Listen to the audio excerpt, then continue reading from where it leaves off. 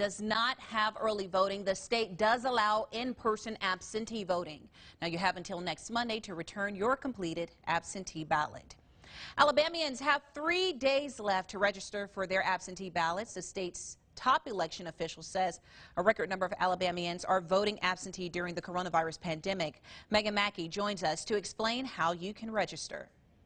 To get an absentee ballot, you'll have to send in an application along with a copy of your photo ID. The deadline to register for your absentee ballot is this Thursday, October 29th.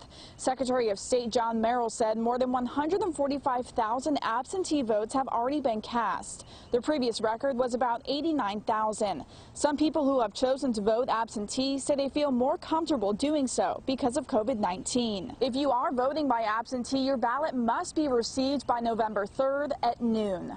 Reporting in Mobile, I'm Megan Mackey for WKRG News 5. All right, more people are choosing to vote absentee.